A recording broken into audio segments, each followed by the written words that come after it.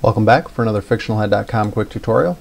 Today's tip is for Illustrator, and it's just a tip about how to adjust colors, which I always kind of assumed everybody knew, but I ran into somebody who was kind of blown away by this tip, so I figured I would share it just in case you were one of the people who hadn't heard of it before. In Illustrator, if you're working with a color,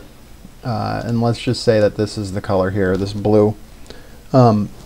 if you're adjusting the value and trying to get a different color, a lot of times you'll play with these sliders here of,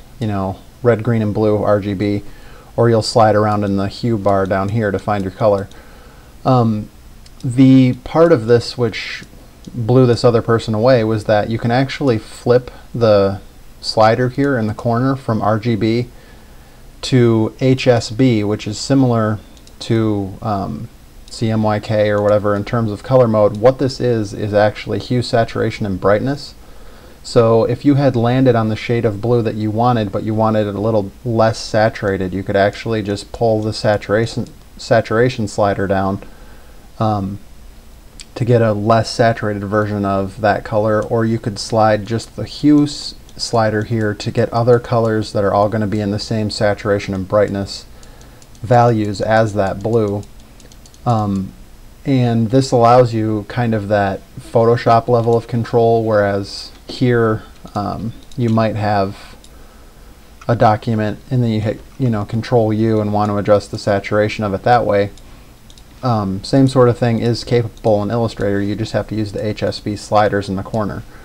I use this a lot, like even in an instance like this with this cake, where I would pick kind of this maroon purplish reddish color here for the cake, but then for the deeper layers here I really just want this color, but I want it a little bit darker, so I would pick that color and then just go to HSB and pull the brightness back a little bit, and I'm going to get a darker version of that color.